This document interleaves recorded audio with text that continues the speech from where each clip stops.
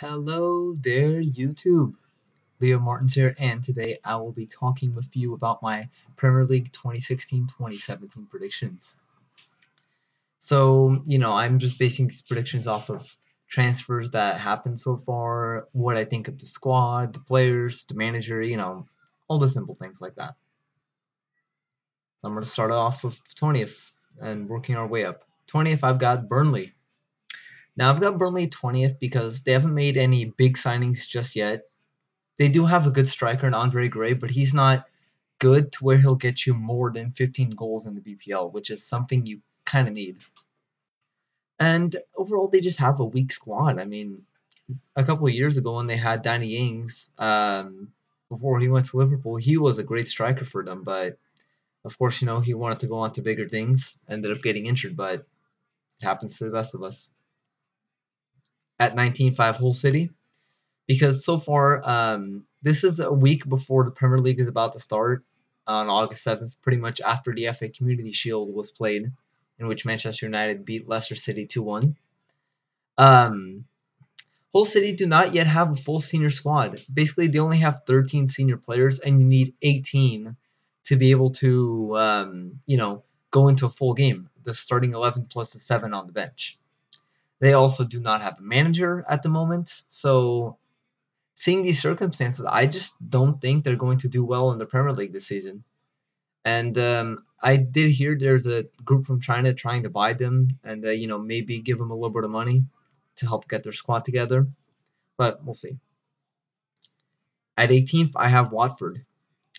Again, just like Burnley, they haven't made any big signings just yet, and I also don't think Igalo and Dini, two their good strikers that performed well last season, I don't think they'll do the same this season. I don't know. It just doesn't seem like it's going to be their season. They also they did re-sign Alan Neom, their right back, to I think a 3-year deal. He's a good right back, so good for them. They kept him, and I think that's all I really have to say about Watford. They just don't have a strong enough squad to stay in the BPL anymore. 17.5 Bournemouth. Now they signed Jordan Ibe from Liverpool. That's pretty big for them because he's an upcoming young talent, but he's going to have to compete with Max Gradel on the left wing, who's already a decent left winger. For striker, they have Callum Wilson. He's not bad. Could be better, but I don't know. I think he'll get him probably 12 goals this season. And I think just overall their squad in general just isn't strong enough, especially their midfield. It just doesn't. Their midfield just isn't good, simply, and you need a good midfield. Now it's 16.5 Crystal Palace. They did make two big name signings. Steve Mandanda from Marseille. He was big for Marseille last season in the League One. A lot of clean sheets. Just good goalkeeper in general. They signed Anders Townsend from Tottenham, if I'm correct. I remember last he played for Tottenham. I don't know if he had any other team before. But either way, they signed Townsend, good pacey winger.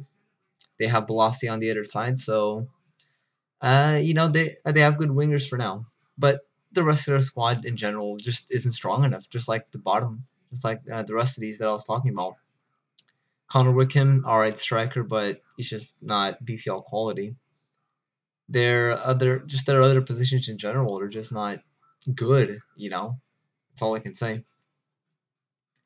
Now next I have Sunderland at 15th. They haven't made any big transfers yet. They did sign David Moyes. Well, not sign. They appointed David Moyes as their manager.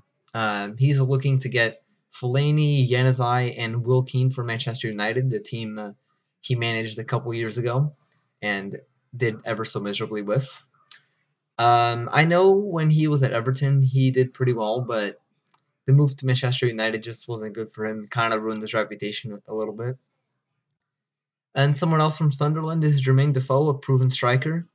We know he can get a lot of goals. We know he can score a lot, but it just hasn't been. It just wasn't a season last season. But I think he's gonna pull off a little something special this season. Maybe 17 goals. I don't know yet. We'll have to find out. Then next I have Swansea. They made two big name signings in the Leroy Fer from QPR for 5 million.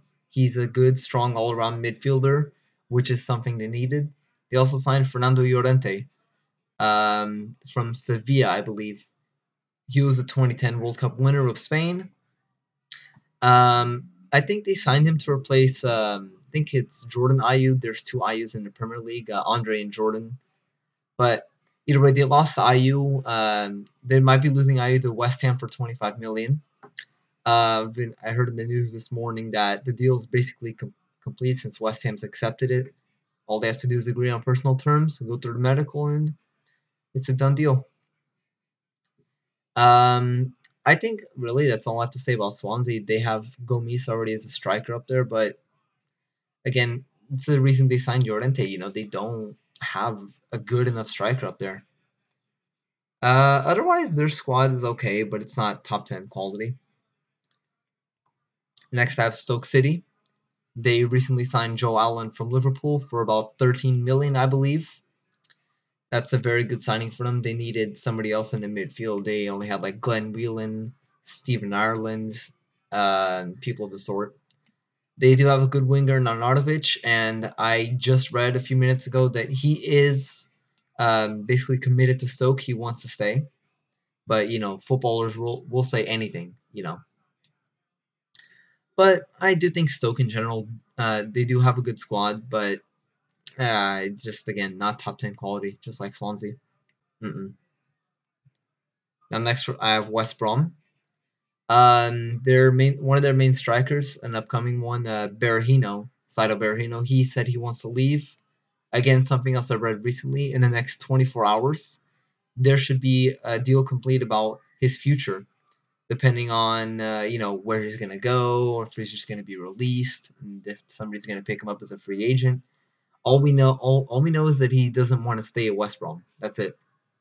Another good striker they do still have is Salomon Rondon. He's done all right, just about average in the BPL these last couple seasons, but I think they need a different striker. If they could somehow make Berahino happy and stay at West Brom, that's something they should definitely do because he's got a lot of talent for a young player. Now, the next team I have a lot to talk about, Southampton. Well, they have made a couple of big signings. Well, not really a couple of big signings. It's more like they lost a few players. But one of the big names is Pierre-Emile Højbjerg from Bayern Munich. He's a good young center midfielder who I definitely think is going to be world-class material in the next 5 years. Southampton's always known for developing the young players, which is something I'm going to be talking about next. But yeah, I think Højbjerg's going to do all right in the BPL if he plays. Hopefully, he gets some first team action because they've got Steven Davis there, basically playing the position he's going to play. So now some of the names they lost. They lost Graziano Payet to the Chinese league. He was their main goal scorer. I forgot how much it was for, but I just know the guy's earning a lot of big money over there. They also lost Sadio Mane to Liverpool for 35 million. That's one of the talents I was talking about, the young ones. I was actually watching the Liverpool and Barcelona game the other day. He scored a goal, pretty good one too. So I like the talent in the kid. He's gonna be big, and it's also gonna be a big loss for Southampton. They also lost Victor Wanyama to Tottenham. He was a good holding CDM for them, center defensive mid. But that it's gonna give him a big loss. But we'll see if Højbjerg can fill up that space. Manager wise, they lost Ronald Koeman to Everton, and well, I'll be talking more about Everton when they come up in my predictions. I'm not gonna spoil it just yet. But Ronald Koeman was a good manager for them. He did pretty well. Um, Again, just known for developing the young players and then just selling them off. Southampton is pretty much the Benfica of the Premier League. um, but yeah, I think Southampton's gonna end up finishing in 11th. And now we move on to the top 10. Number 10, I've got Everton, who I was just talking about. Like I was saying, they got Ronald Koeman from Southampton, the manager. Um, this is because they lost Roberto Martinez, which was their past manager, to Belgium, which is definitely one of the weirder manager signings I've ever seen or heard of, anywhere. I mean, Roberto Martinez signing and taking up the Belgium job. I just never saw that coming. But back to Everton's squad. They have Lukaku, a very good striker. He's already proven that so many times. Chelsea wants to buy him back. He used to play there, but they want to buy him back for 65 million plus Loic Remy. If I was Everton, I would stay with Lukaku and maybe hope for a better offer. If there's not a better offer than that, then just keep him. You know, he'll score some golazos for you. They've also got Ross Barkley, a good upcoming midfielder for England. He's already pretty good, but I there's a lot he could improve on, really. They also have John Stones, who will very likely be going to City for Manchester City for 50 million. It's a lot of money for him, but I think it'll pay off in the end. They also lost Tim Howard to the Colorado Rapids, free transfer, but hey, I think it's a good move for Tim Howard. Go back to his home country. Next team at ninth, I have Middlesbrough, recently promoted. Now, this may come as a bit of a surprise, but I think Middlesbrough is going to do pretty well with all the signings they've made. Victor Valdez, Alvaro Negredo, Antonio Barragan, Brad Guzan, two goalkeepers, but whatever. The one thing they still do need to improve on is the center defense. The center defense is just weak for them, and I think if they improve on that, they may even end up finishing in the top 8. But so far, as I'm recording this, they haven't made any big center defensive signings. But yeah, I do think Middlesbrough is going to do all right. Especially, like I said, with Alvaro Negredo striker. He's probably going to get 19 goals this season because he used to play for Manchester City, actually. He got 24 goals in 48 games for them, which isn't that bad. Could be better, but all right. We'll just see how he does. At 8th, I have Tottenham Hotspur. Now, I have them at 8th, even though they finished in the top 5 last season. The reason I have them at 8th is because they've only made 2 signings in Vincent Janssen from Alkmaar, good upcoming striker, and Victor Wanyama from Southampton. But I don't think it's good enough for them. They need a big name. Of course, they already have a big name striker in Harry Kane, but I just don't see him. I honestly just don't see him doing as well as he's done these past couple seasons. He'll maybe only get 15 goals this season, and maybe Vincent Janssen, maybe he will step up, but I doubt it. I doubt it. And now at 7th, I have West Ham United. I have West Ham there because they've made a couple of big name signings in Faguli and Nordveit, a good young center defender. Faguli, he's used to play for Valencia back in last season. He signed for West Ham on a free transfer, which is very good for them. He's already scored a goal for them in Champions League, Europa League qualifier football, and it was a very good goal as well. Of course, they also do still have Dimitri Payet. Of course, he's proven that he's a world-class player, not only just in the BPL, but also in the Euros, for France. So remember the goal that he scored on the first day of the Euros to win the game for France. It was insane. But, in the end, I think he's going to perform even better this season. But now on to another player, someone they lost, James Tompkins, the center back. He was good for them, but I don't really think it'll take a big toll on them. They signed another center back to replace him, so what's the big deal? All right. Now at 6th, I have Liverpool. Now, usually they barely finish in this range nowadays, but they have made some big signings in Sadio Mane, Joel Matip, a good center back, which is something they needed. Loris Karius, the goalkeeper, because Mignolet, he's just shit. Mignolet's just shit. What else do I need to say?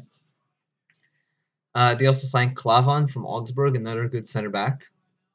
So I think, and they also got rid of Skirtle and Kolo Toure, two center backs who never really performed that well for them. I think Skirtle went to Fenerbahce and Toure to Celtic in the Scottish League. They also lost Jordan Ibe to Bournemouth, as I mentioned earlier.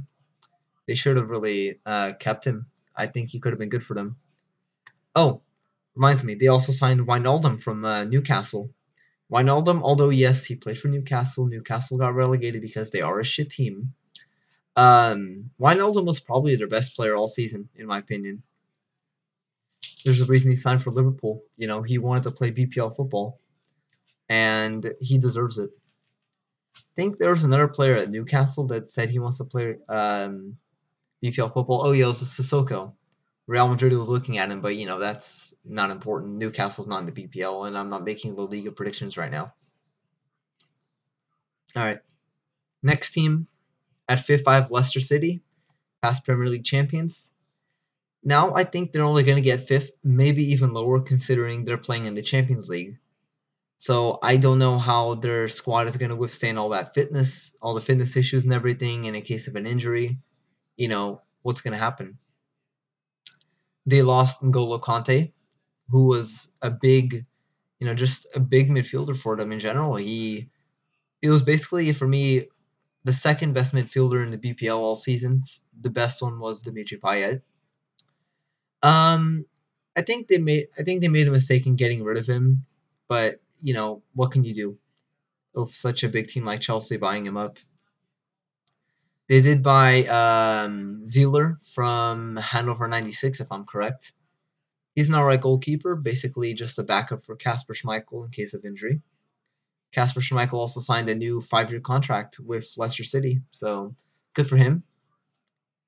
Leicester signed Kapuska, a good young left winger from Poland. He performed pretty well at the Euros, in my opinion. They also signed Ahmed Musa, scored an amazing goal against Barcelona in the preseason. Yes, it's preseason, but it was still a great goal.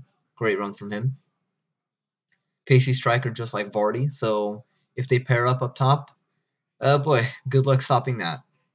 They also signed Mendy, Napoli's Mendy from Nice to try to replace Conte, but from what I've seen, he's nothing like Conte. He's not even close to his level.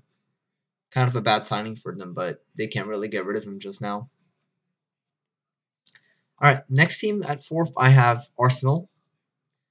I have Arsenal at fourth because they still have not signed the world-class striker. Giroud is not a man you want to have at striker. He'll score goals occasionally, but he's not world-class. Like, he did basically almost nothing, like at the Euros. It's just insane. Like, why does Wenger keep a hold of him? And on speaking on the topic of Wenger, why do Arsenal still keep him? This is just I don't know why he's been with them for so long, and they still haven't gotten rid of him. They haven't won much under him lately at all. It's crazy. They did sign. They have made two other name signings. But they need a striker. I mean, come on, let's just face it. They've signed Granit Xhaka from Mönchengladbach. I think that's a good signing for them. But I mean, like they need any more midfielders with Ozil, Cazorla, Ramsey, Coquelin, they have Wilshire. They have so many already. Why do they need more? They also signed Rob Holding, a center back from Bolton. What I've seen so far, he's all right.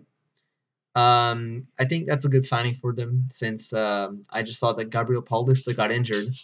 I think he got carted off. I'm not exactly sure, but all I know is he's going to be out for a little while, and Rob Holding's going to have to replace him. Now at third, I have Chelsea. Now, last season, Chelsea did not perform at all well, mainly because Hazard couldn't score, Diego Costa was just having an off season. Willian was easily their best player. And then I don't know, just the team didn't perform under Mourinho, which was weird. I feel like they kind of boycotted him in a sense. But either way, they signed two new players, N'Golo Kante for 35 million, I think it is, from Leicester City. Good signing for them, bad for Leicester. They also signed Batshuayi from Marseille, I believe. I've seen him play a couple times. He's pretty good, but I don't think he's going to replace Diego Costa just yet, unless he leaves. Which I think Diego Costa might end up leaving. I don't know where, but we'll just have to find out because Chelsea's also looking at Lukaku. But we'll see. Something else I want to talk about with Chelsea is Eden Hazard. Last season he didn't do anything until towards the end. He had what I think it was 3 goals, 4 goals maybe in the whole season. It's crazy. Of course, one of those last goals was insanely good, but he just needs to be consistent, like he was a couple seasons ago. If he just if he's consistent like he was a couple seasons ago, he could still he could lead Chelsea maybe to the title. Who knows? But I don't know. I think he'll definitely do better than he did last season, but not not exactly like the quality like it was 2 years ago. And now at second I have Manchester City. I have Manchester City at second simply because, well, the team at first, you guys already know who it is, but either way, Manchester City's made a lot of good signings with Gundogan from Dortmund, amazing signing by Guardiola, great manager appointment also. Leroy Sané from Schalke, good right winger, maybe maybe some competition for Sterling, but they also signed Nolito for that reason. Again, yeah, Nolito's a great player. They signed Aaron Moy from Melbourne, if I'm correct, in the Australian League. But either way, I have seen a couple of highlights from the guy. He's all right, but he's not going to get a starting position under Guardiola. Also, they need to make sure KDB stays fit and healthy because he was their key to the title pretty much last season. If and as you saw, as soon as he got injured, Manchester City just wasn't the same team. KDB is just crucial to them. You kind of need him if he's on your team. I think that's really all to say about Man City. Aguero is just gonna score a lot like he always does. David Silva, I think he'll do all right. Company's gonna get injured like he always does. Mangala's gonna fuck up a defense like he always does. But whatever. Man City is looking at John Stones for that exact reason because just a replacement in case Company does get injured again. And yeah, I think that's all I have to say for Man City. And then my BPL title winners, Manchester United. Now they've made a lot of big transfers under Jose Mourinho, which of course was their first big one of the summer. Mourinho, great signing, great manager pickup for them. Of course, he's proven to be a great manager. Just that last season at Chelsea, he just didn't do that well for some reason. Kind of weirded me out. But some of the big name transfers: Eric Bailly from Villarreal, amazing center back. I just think he has some problems with one-on-one, on the ground defending. He has a little bit of trouble defending against good dribblers. They also signed Mkhitaryan from Dortmund, very creative winger who can score goals for you as well. He's just basically a good all-around winger, and I think it was bad for Dortmund to lose him, but what are you going to do? It's Manchester United.